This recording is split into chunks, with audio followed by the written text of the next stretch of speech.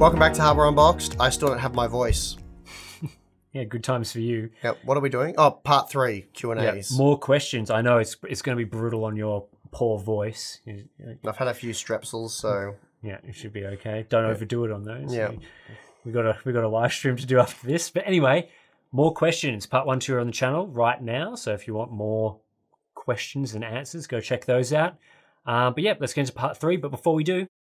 Today's sponsor spot is brought to you by MSI and their NVIDIA GeForce RTX 30 series of graphics cards. For budget-conscious gamers, the Ventus series offers loads of value with a no-fuss performance-focused design packing large triple-fan coolers. Then for the next tier in performance and aesthetics, the Gaming series offers low-noise operation and eye-catching LED lighting. Or for those of you after the best of the best, the Supreme series offers uncompromising performance through state-of-the-art thermal design and, of course, those chiseled good looks. And of course, all models do support ray tracing and DLSS. Also, viewers in Australia and New Zealand can go into the draw to win an epic MSI gaming bundle worth over $2,000 with the purchase of select MSI GeForce RTX 30 series graphics cards for a limited time. So for more information, please check the link in the video description.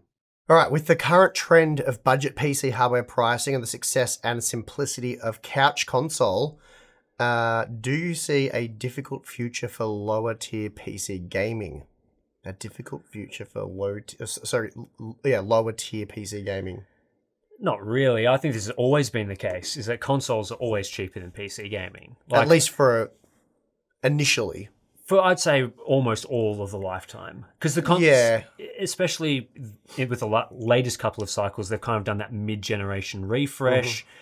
True. You know, it's difficult to build a good quality PC for like $500 US, which is the cost of a PS5. Like that, that's pretty difficult. PC has always been that sort of next tier up.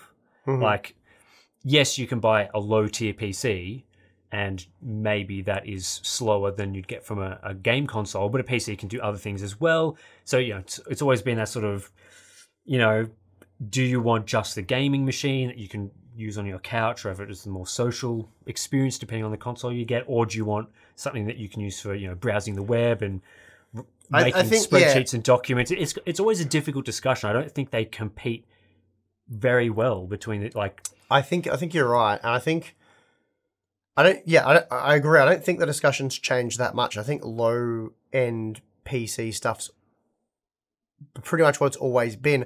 I think if anything, we've seen a shift in there's more PC gamers, so the PC ecosystem, the PC platform is stronger and has more support and more users than ever. It's now viewed more as a premium tier. I remember years ago, like many years ago, there was always the debate between what's better, you know, PC gaming or console gaming, and people may, on the corners of the internet, still have that debate today. It's a little humorous, but I think now most people view PC gaming as the premier platform, like the premium gaming experience, because that's really what it is. I think that's been the case for a while now as well. Yeah, but it's very much so now. Even like, I think people are sort of blown away with the new generation of consoles, what they could do.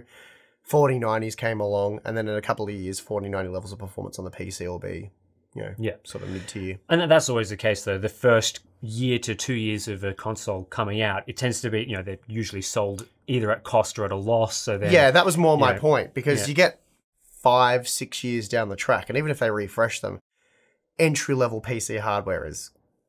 Yeah, but I think my point is even that, even today, you know, obviously when the consoles come out, PS5 and whatever, you know, they're targeting things like 4K, sometimes 60 FPS, sometimes low resolution 60 FPS, whatever the case is.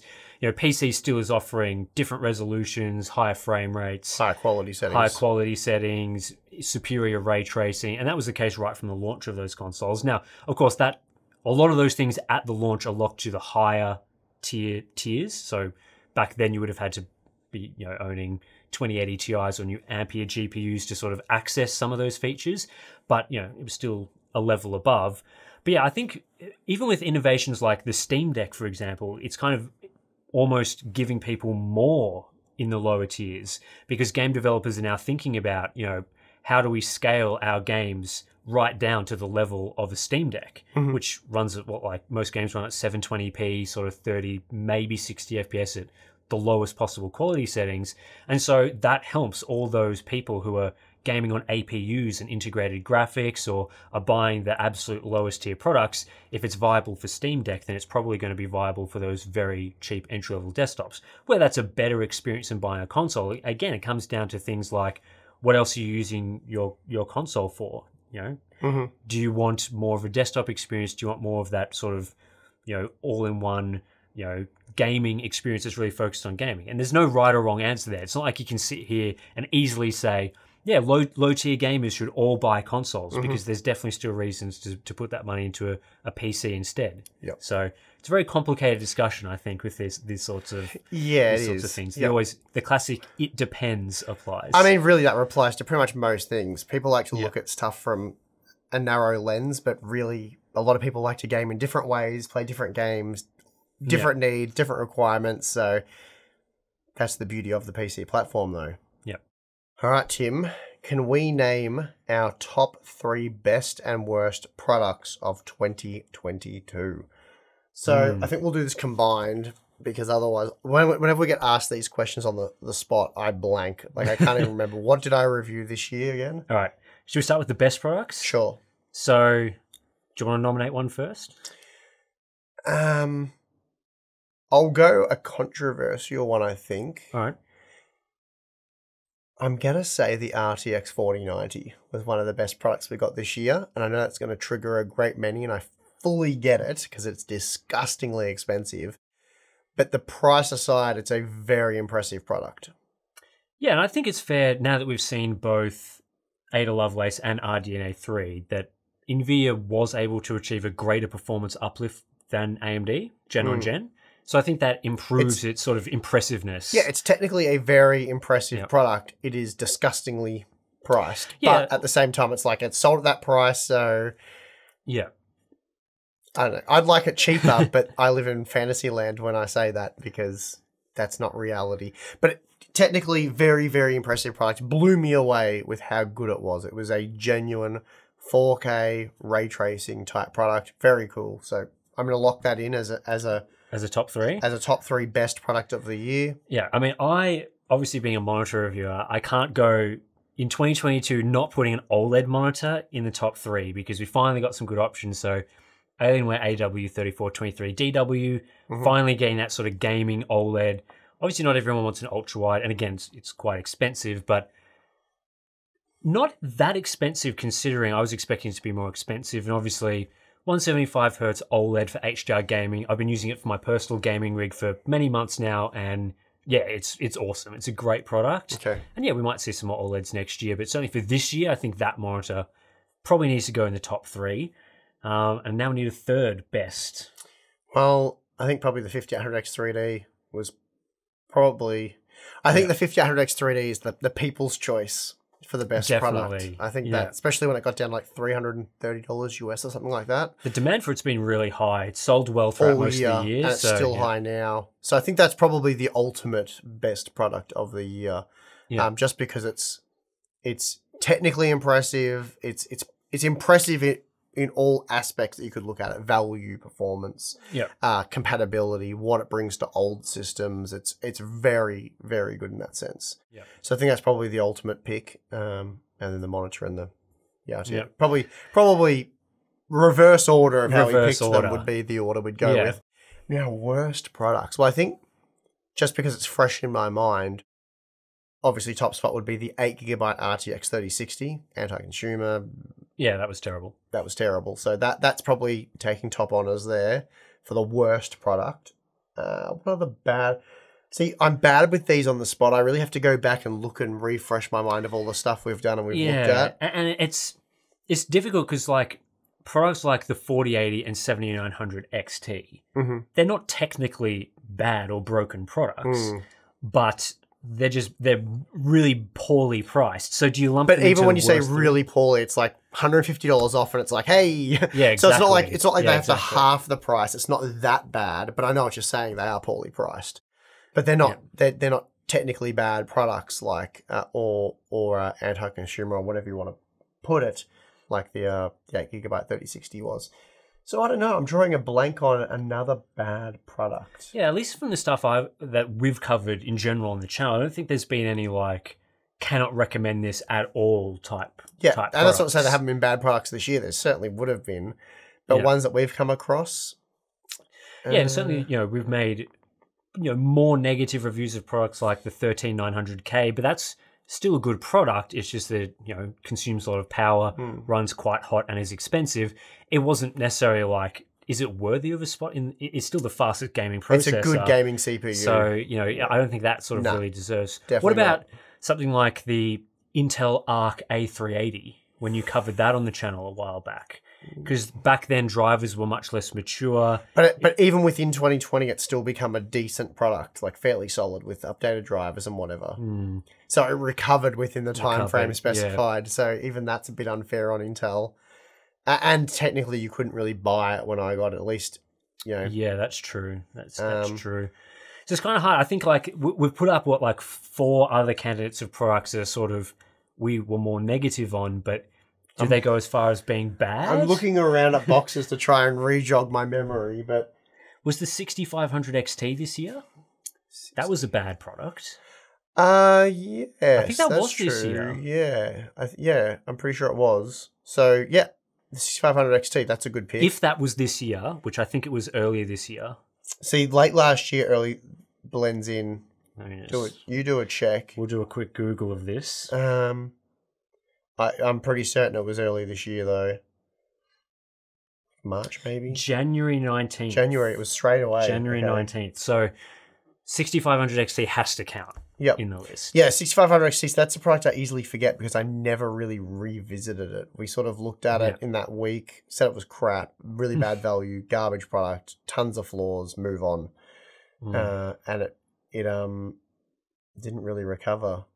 So I think that's probably obviously we're not going to reach a third product, I think, but that's probably the list. No, I was struggling. Ruffle off those poorly priced products and chuck one in the third spot if you really want to. But I think clearly the 3060, 8GB and the 6500 XT would be the worst products. So both graphics related products. All right, we should probably move on to the next one. All right, I don't think I've ever seen you speak very positively of DLSS's performance mode, and yet it seems very popular amongst the less technically inclined, so Steam users, for example. Is this a case of people taking the positive reception, the higher quality preset of DLSS to be true of DLSS in general, or do you think DLSS performance mode has some use cases? So you've said good things about DLSS quality mode, and then not so great things about the DLSS performance modes. But, yeah, I mean, I generally wouldn't recommend the performance mode if at all possible, but I mean, if you've got a game and you've got a really low-end GPU, like what would be a slow GPU that you can actually use with DLSS, I don't know, a 2060 or 3050, something like that. If that's running at let's go with. If that's running at 30 FPS in a game, you already have, tried out various different quality settings.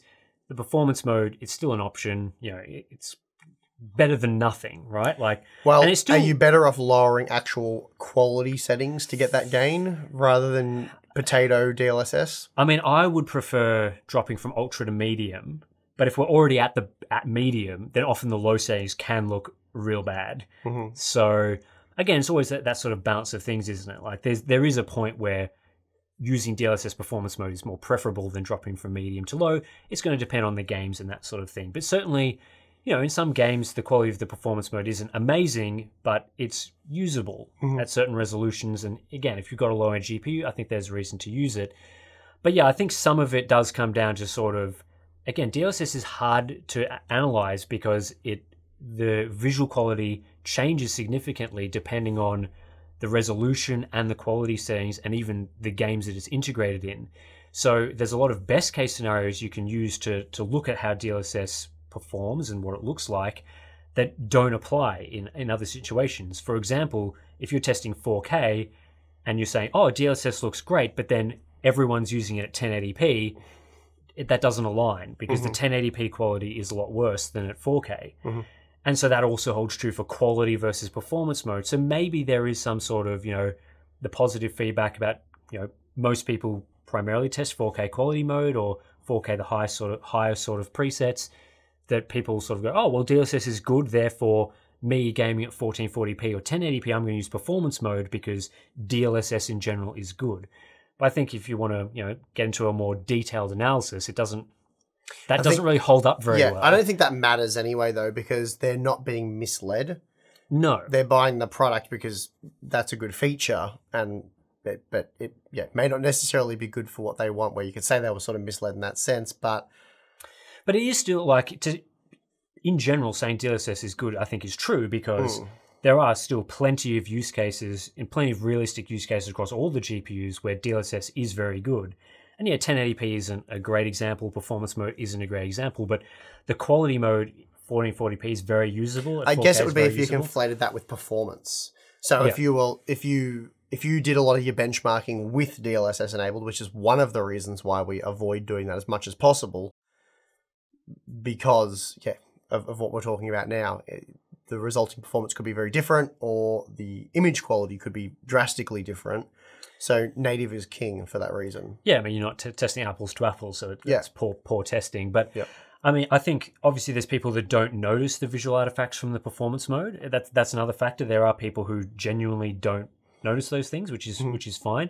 And also, DLSS being temporal upscaling, if you are just pausing and looking at a static scene, like you're walking around this in the world, you stop and you look at something and you're testing all the different modes to see what looks really good, then the performance mode tends to look almost identical to the quality mode when you're not moving. So you've just got it static on something.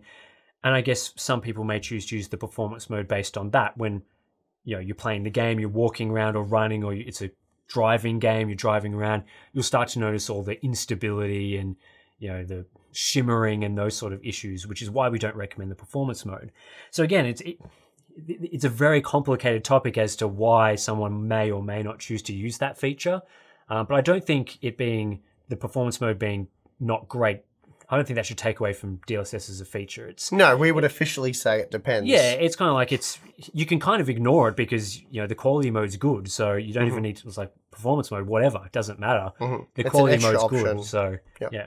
I guess this one's more aimed at me. Would you retest Intel Arc with new drivers when new mid-range graphics cards from the red/green team appear?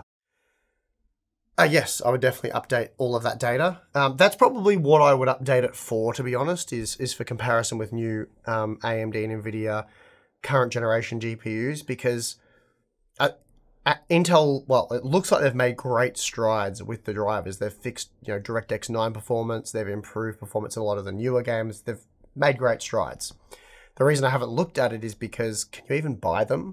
Not sure. The interest in them has been pretty low. Very low. Very low. I don't think it's sort of like a hot ticket item, really, especially with the current ease of buying a product like the RX 6600 for, well under $250 US. Those sorts of products getting cheaper. Used market is really running hot at the moment as well. So, the interest for those Intel GPUs is, yes, not amazing, especially, as you say, with it being kind of difficult to last buy. I looked, availability was non-existent, but it may have changed since I last looked. But basically, I'm more than happy to put in the time, and I will do that. It just doesn't make sense to create a dedicated video that is going to see very little interest and potentially hurt the performance of the channel. So all of that updated data will just get included, as you suggest, in upcoming Ada Lovelace and RDNA 3 mid-range GPU content. Okay, seems like we've got two similar questions here, so we'll do them back to back. Since you guys have a voltmeter, can you please check how much power does a monitor running at 60, 120, 144, 240 FPS pull from the wall? Don't think I've ever seen anyone actually test this. And second question, could you please start doing wattage usage tests with monitors? For example, gaming with an OLED on PC. How is it at desktop, gaming, web browsing, etc.? Yeah, so it's not a voltage monitor, it's a wattage monitor. It's volts times amps, but... Yeah. So all of our monitor reviews do have power consumption figures in them for monitors. I guess if you're talking about like power compared to the frame rate or the hertz of the monitor, very minor differences. So the difference between running like 60 and 240 hertz on a monitor it might be 1 watt difference. So it's not like 60 frames to no, on a GPU or a CPU? Not at all like that. The majority of where power consumption goes into the monitor is typically, for an LCD at least, the backlight. So changing brightness will significantly change the power consumption. But yeah, running the panel at different hertz, again, doesn't really change the power consumption all that much with desktop monitors. Does it not hurt power usage? Does not hurt power usage. You knew I couldn't leave that alone, didn't you? Yeah. He already knew that was coming. He just looked at me and he's like, "Dad joke incoming." I knew it. There are obviously OLED monitors. The second part of this question does differ a little bit from LCDs because OLEDs are self-lit. The amount of pixels illuminated is going to affect the power consumption of the display. So if you're running a full white image as opposed to like a full black image, there is a big difference in power consumption on an OLED versus an LCD where the power consumption is pretty similar between those two conditions. So yeah, for gaming on an OLED, for example, versus desktop web browsing, typically gaming will be at a lower power consumption level just because web pages, there's often a lot of white in them. Desktop apps, white in them. Depends if you're using dark mode or not, I guess. But, generally, for example, our test may show an OLED at, let's say, 100 watts versus an LCD may run at 30, 40 watts. That's pretty typical numbers, full white images. But then when gaming, the OLED may be back down around, say, the 50 to 60 watt range. And that's because, the average picture level, so the average brightness of the image is not particularly bright, so you save a bit of power there.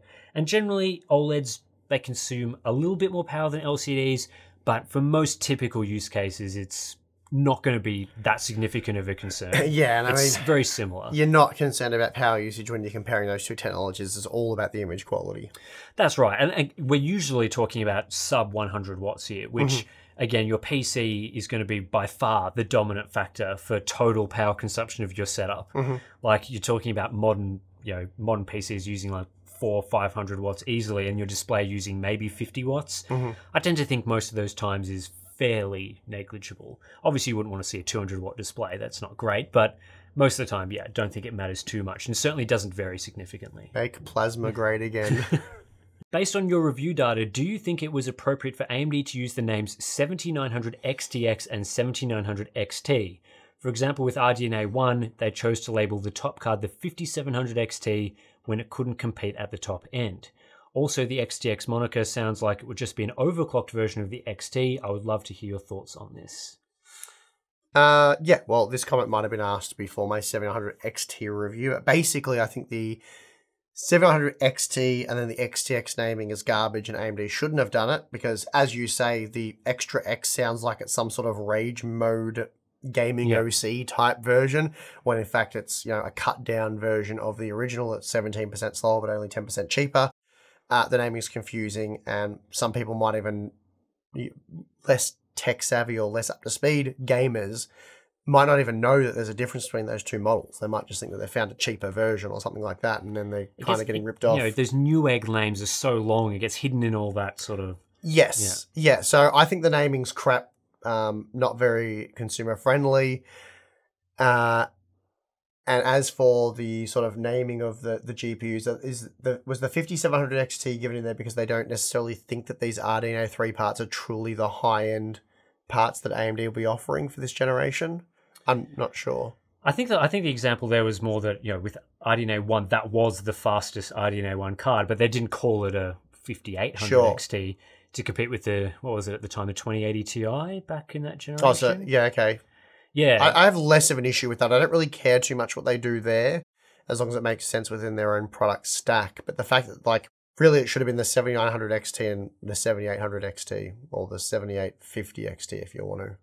Yeah, I'd say something like that would have made more sense. Again, it's like, the naming doesn't matter. It's always the price to performance, as we've said on the channel. The name doesn't matter as long as there's not two different products with the same, almost the same name. Yeah, that's right. So, I mean, if they called it 7800 XT and priced it the same, would it really make that much of a difference? No. Not from that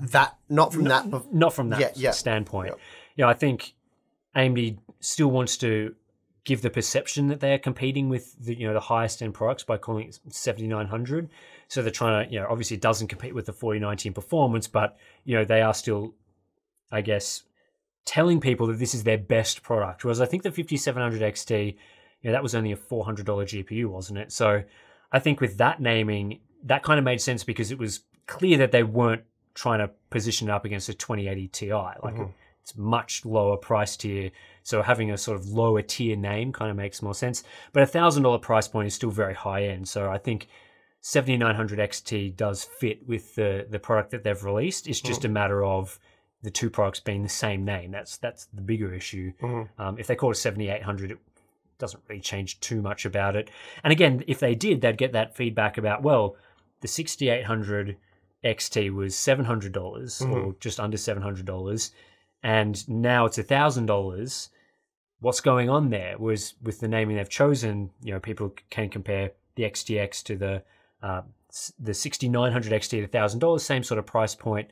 They sort of get a different benefit there. So, yeah, don't make the names the same. That's the main takeaway. Don't make the names the same. Everything else will take care of itself from there. Why don't reviewers review the new budget CPUs for gaming performance with a mid-range GPU? We would like to know if upgrading a CPU is worth it or not. When the 13400 launches, I would love to see it paired with a 3060 or 3070 rather than 4080 or 4090. So, what's the reason?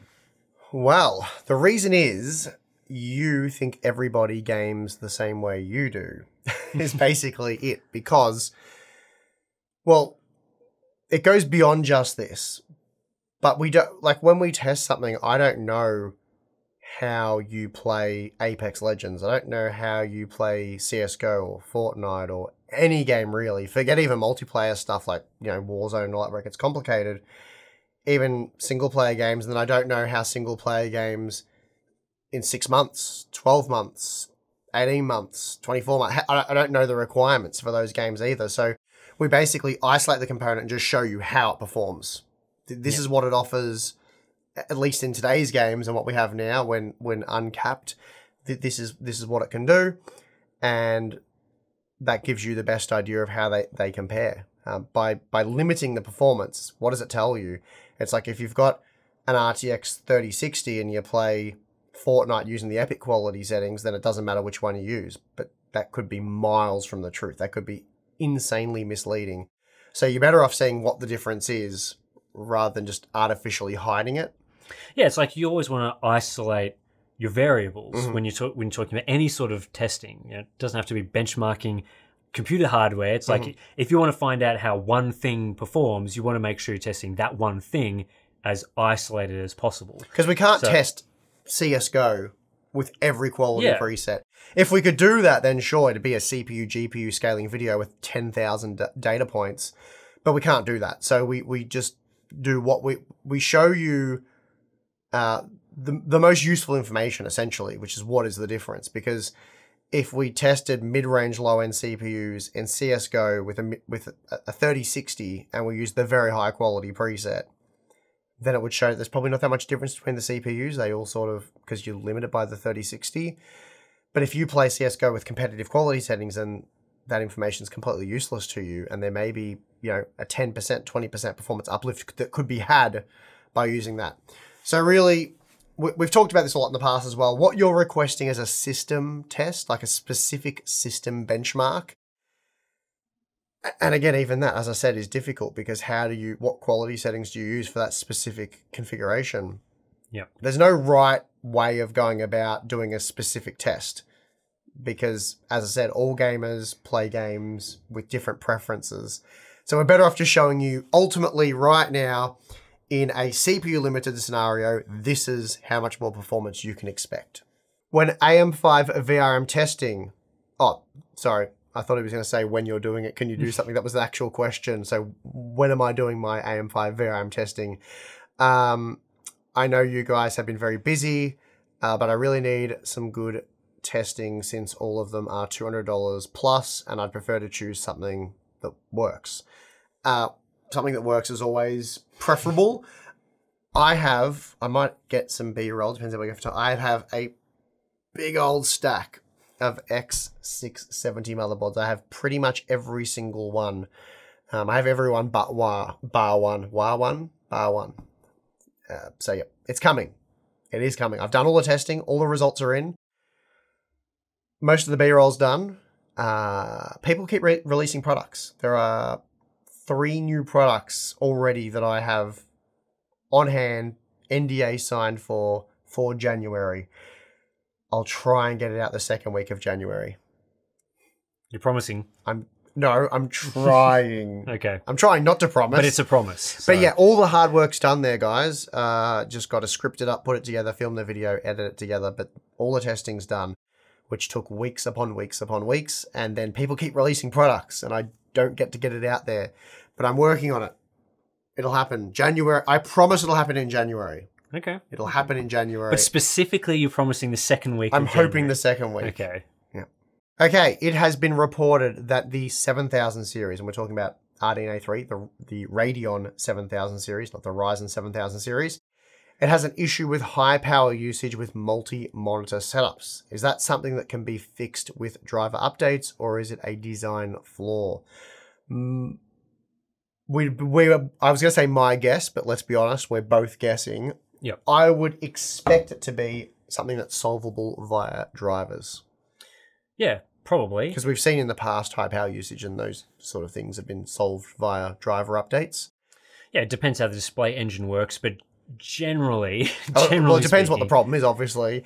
Yeah, that's true. I mean, if display engines do need to clock differently depending on how much throughput you need for monitors. If you're running 3 super high refresh rate 4K monitors, then it's going to need to do more work to run those monitors than running a single 1080p 60Hz display. But generally speaking, they've found ways to clock down other parts of the GPU so you don't get these ridiculously high power consumption things. But I think this is just one of those AMD situations where they're working on fixing the main important stuff for releasing the GPUs. They've done all their optimization as much as they can. I know multi-monitor isn't really an edge case because lots of people use it, but people will tolerate high idle power consumption until they fix it. So it's a lower priority issue, is what you're saying. They've deprioritized it. Yep. But yeah, I'd expect the driver team to be all over that, considering it was widely reported. All right, we are done. I'm going to go rest my voice. I probably don't have to film a video for a few more days, so hopefully it recovers. Hopefully. But anyway, that's a me problem. I guess your problem is the Q&As are over. Oh no. Let us know in the comments below, do you prefer Steve's weird sick voice or his normal voice? Because how some people get sick and they get like a new gravelly, My bat. Yeah, maybe people like your Batman voice a bit better. Batman. Now you have to do a whole video like that. That actually hurt. But yeah, so let us know about that. But also, if you're heading down there to let us know in the comments about Steve's voice, we also in the description have our Patreon float plan. Oh yeah, click that instead actually. We probably would prefer that you click on those. Join up, get our monthly live streams, our Discord chat, our behind the scenes videos. What else? Not much all more. The stuff's there. You'll work it out. Yeah, all the good stuff. But thanks for watching most importantly. Yeah, thanks for watching. I'm your host, Tim. I'm your host, Steve. See you next time.